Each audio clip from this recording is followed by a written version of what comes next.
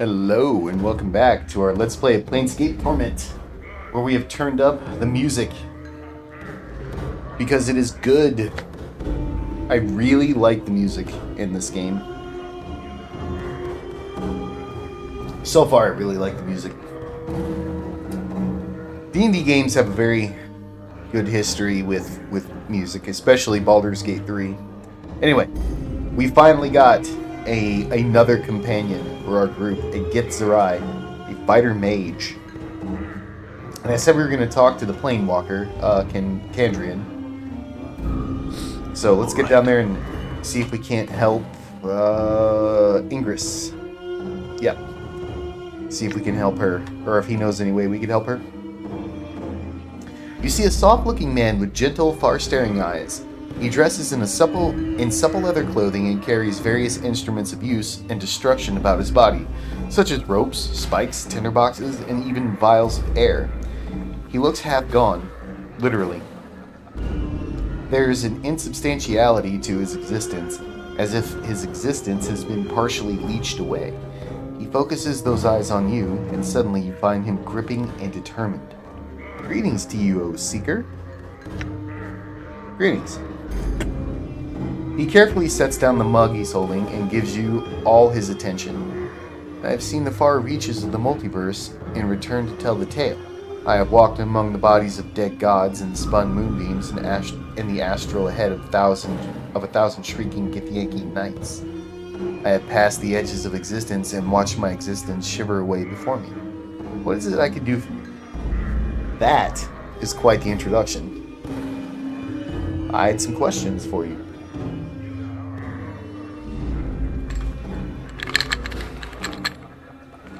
Excuse me. Perhaps I have answers for you. Speak, and I shall tell you. I met a woman named Ingress with very bad teeth. She said she had come through a portal from some world that was opened by a tune hummed near two crossed trees. Can you help her get home? He pauses briefly, thinking. I know the portal of which you speak, though I have not traveled it in these 30 years gone. I will take her home, Seeker.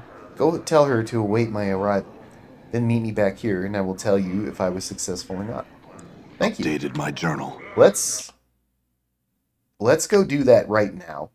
I don't want to get too sidetracked and come back to it, so we'll come back and we'll speak to the other people remaining. I spoke with Kandrian about Ingress. He said he would guide her home. Told me to tell her to await him. Got it. Yep. And you know what? Now that we have this Gitzerai, let's go handle these clowns in red. Oh, who? Right there. I heard that battle music. Do you people want to attack?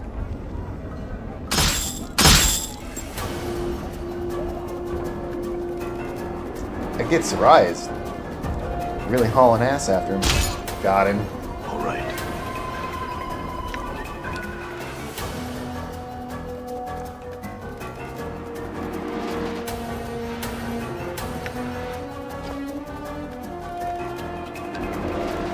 I'm gone.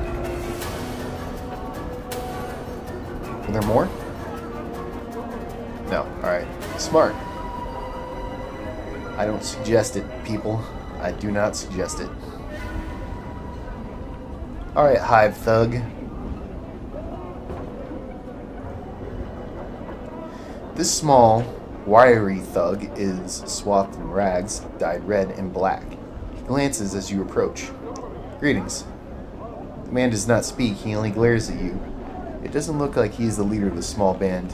Alright, well how about this ugly bald dude right here? This heavy-set thug is swathed in rags dyed with red and black. He looks like he is made almost purely of muscle. He glowers at you as you approach. Greetings. And how can I help you then, Governor? Oh, how can I help you then, Governor? This man's face breaks into a sneer. Looks to me he needs a healer. Yeah. Alright, I'm pouring my drink. You one of those Once who robbed the monk in the hive? Took his prayer bead necklace? Some sod with lines scrawled all over his face? Claimed he could have put us all in the dead book, but lets us bob him blind. The man gives a slow, toothless smile. Never even heard of such a sod, I haven't.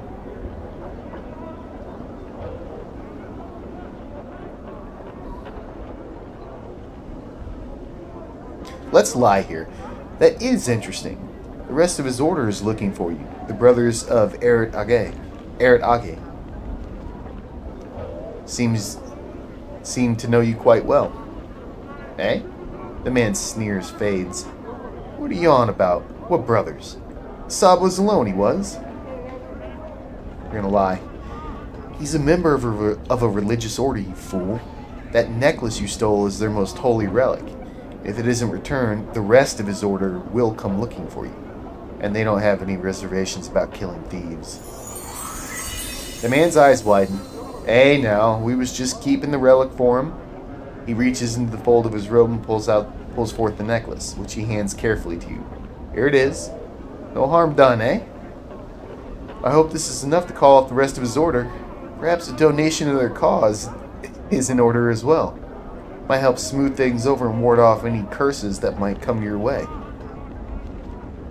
Updated my journal. Give me 10 copper.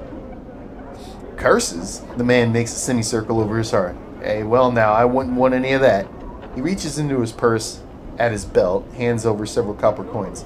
Take it with me blessing, Governor. Tell him no harm was meant. But your donation is appreciated. I'm gone. Alright, let's go back and give the monk his money. Then we'll go to Ingress.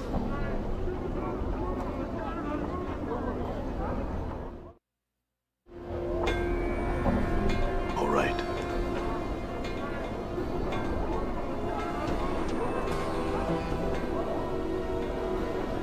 There's Miriam. Wait, my pet limb doesn't come with me from place to place. Examine your limb. Your limb appears both insect and animal of origin. Its legs are oversized, but his arms are small, nearly vestigial. A bright, speckled half shell runs down his back. It sports a pair of insect-like wings. Tiny. Okay. Pet your limb. And then pet your limb some more. Pick your limb back up.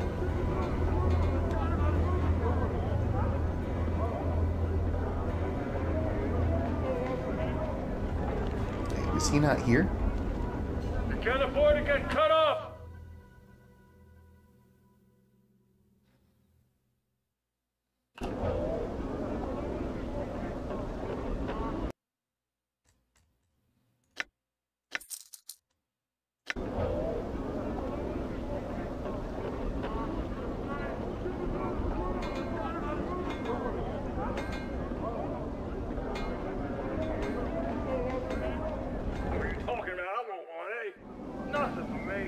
Oh, okay. More experience. I'll take it. You see that? Fantastic hit. Who got that? Critical hit. Mort. Good man. I'm hurt. Oh. Back up.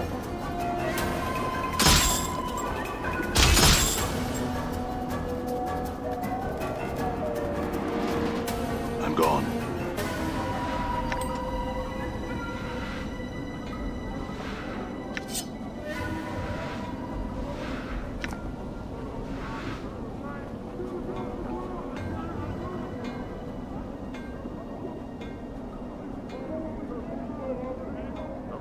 Here he is. I thought he was down south. We could have gone to Ingress first and then made our way over here. Oh there, Cutter. Seen you before, no? Sure I have. No, wait. No, this isn't him.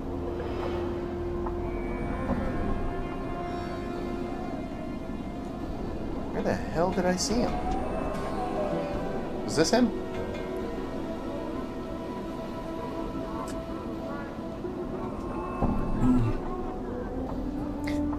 You see, Porphyrion. He is standing grimly in the street, paying heed to no passersby. The web of lines on his face are staggered. Okay, yeah, this one addresses you, Porphyrion. You speak. As to speak, the angles of his face relax, strange curves. Yeah. Do you have the neck rope of beads that was stolen? I believe I do. Journal. This one sees what you hold. Those are beads once missing. He takes them from you, and you notice that his hands have the same tracery of lines upon them as his face. This one has a question. How did you get the beads from the 3?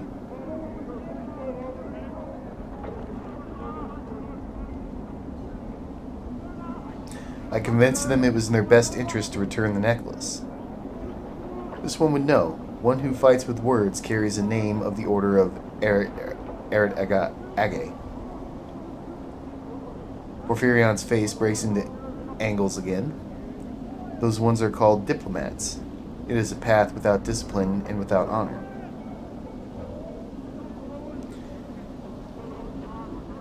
If you were a true warrior, you would learn to use every weapon at your disposal. This one bestows apologies. This one meant no offense. The angles on Porphyrion's face sharpen acutely, then slowly curve into ripples. This one bestows several welcome thanks for your service, yes? You're welcome, I think. I have a question for you, though. If you cannot enter combat, how did you get your warrior training? This one clarifies. The Eager Age may train with one when there is no anger between them. Oh, does this guy turn you back into a fighter? Okay, yeah. I think that makes sense, because the one guy can turn you into a thief back here, it seemed, and then of course we had the wizard up there too. And then this guy, I believe, would be the fighter. All right. Makes sense. More thugs want a piece.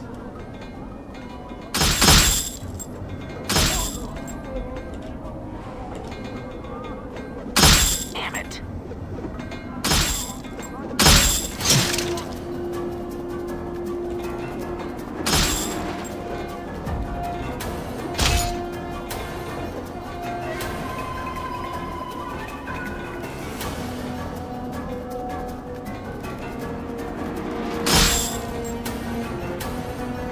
Hey, fella! Come here! Come on in and sleep it off! Have a good one!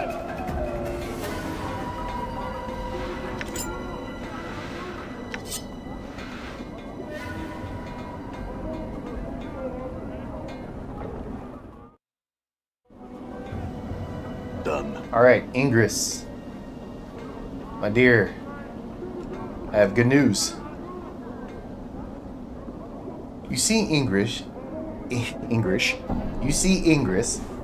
She is huddled inside her cloak of dirty rags, her teeth chattering. She is glancing fervently about her, as if expecting to be attacked at any moment. Greetings, Ingress. Hey, you! She squints. What is it you want with me now? You want me to leave? Not leaving the city, so I'm not. I can't. Tried. It's not a city. It's a prison everywhere. Ingress, I found someone who can take you back to your home plane. Ingress falls silent. I want to go. I want to leave this place. His name is Kandrian. He should be along shortly to help. Trust him, alright? Ingress says nothing, merely nods quietly, her teeth chattering inside her mouth. I'll go back and meet with Kandrian at the Smoldering Corpse Bar and make sure everything turned out alright. Be strong, Ingress. Updated my journal.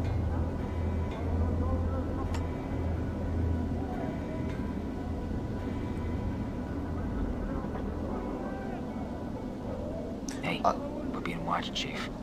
Just look natural. Casual. I wonder if doing too many good deeds will get the attention of the Lady of Pain. All right.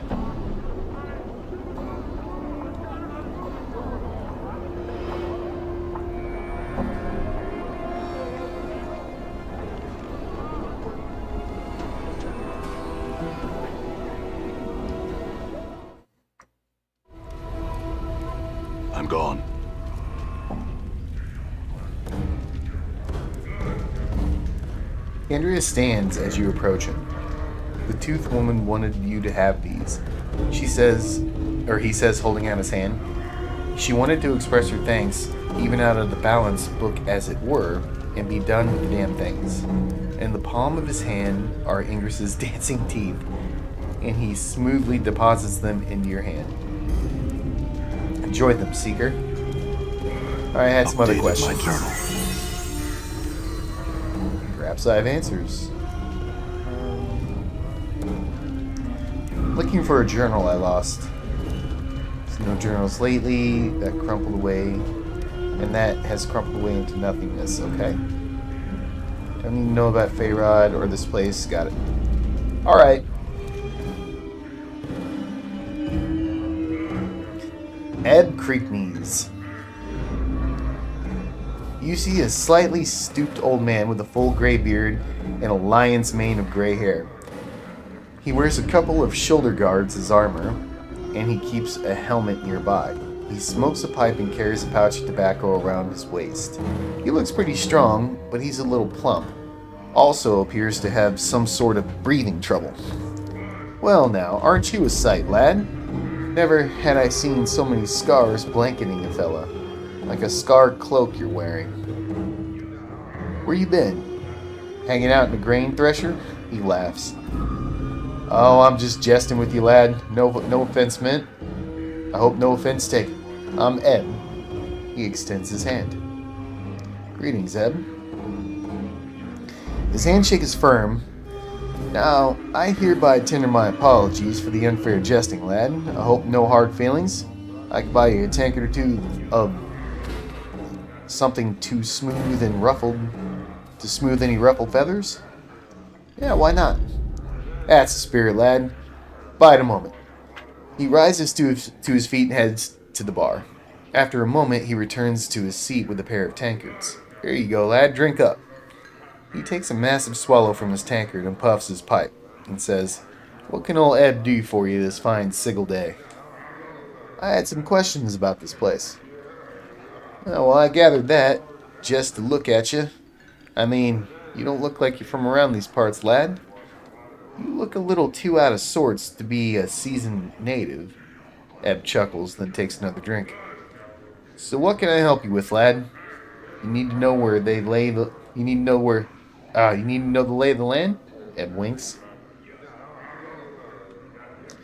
Yes, tell me how this city and its environs work.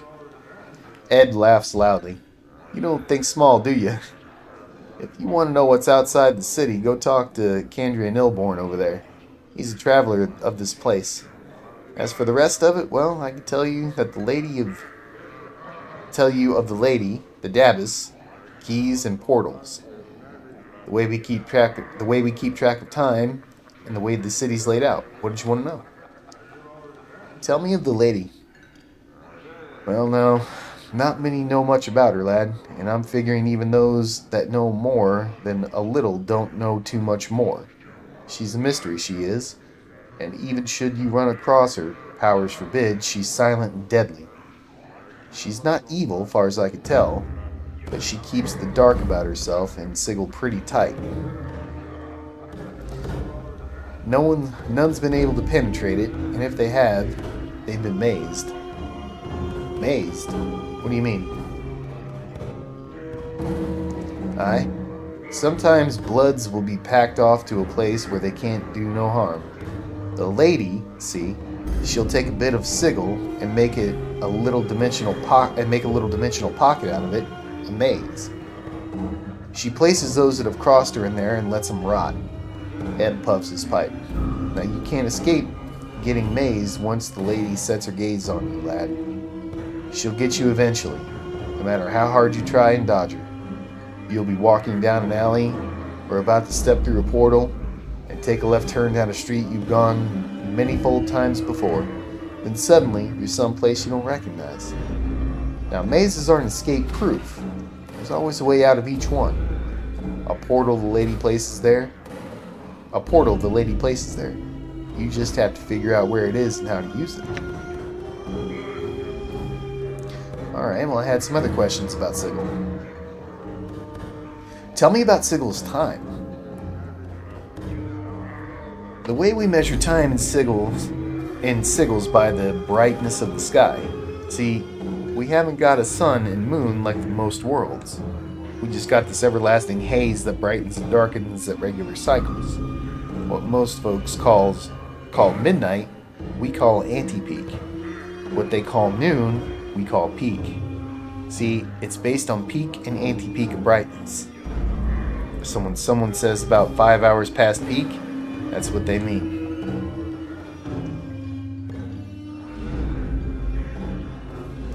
Tell me of the city's layout. Ooh, let me wet my tongue. Yeah, me too.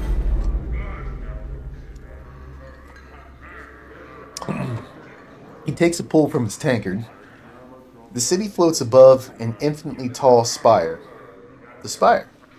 It lies on the side of the discarded wagon wheel, but there's no spokes that connect it to the spire. It's divided into 6 wards, each of them with their own function. Right now, you're in the hive. I think the purpose of the hive is to be squalor to the rest of the city's grandeur. He laughs.